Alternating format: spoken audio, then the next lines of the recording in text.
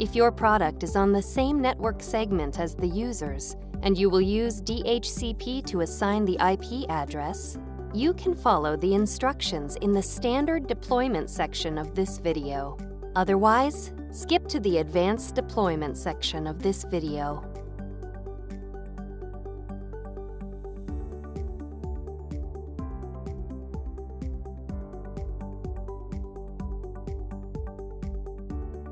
After you connect your product to the network, visit the Epson support site, then download and run your product's software package.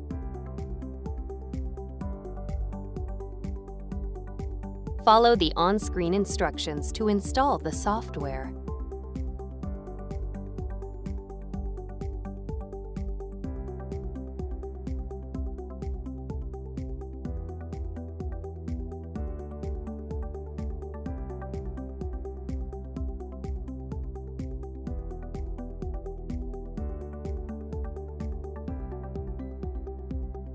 When you see this screen, select the option for a printer that is already on the network.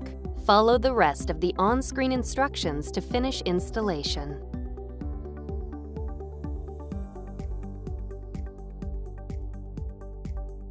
First, assign a static IP address to the product. After you connect your product to the network, select Settings, General Settings, Network Settings, Advanced, and TCP/IP. Set Obtain IP Address to Manual. Select the IP address field and enter the address. Set the subnet mask, default gateway, and DNS settings as needed. Then tap Start Setup. Visit the Epson support site, then download and run your product's software package.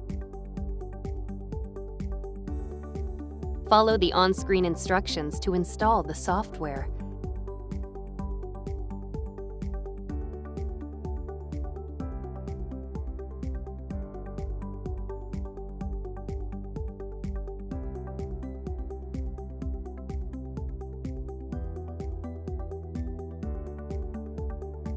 When you see this screen, click Cancel. Click Yes, then click Close. Open the Apple menu, select System Preferences. Select the Print option.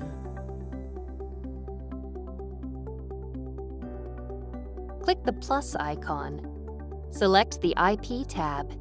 Enter the product's IP address and select Line Printer Daemon, LPD, as the protocol setting.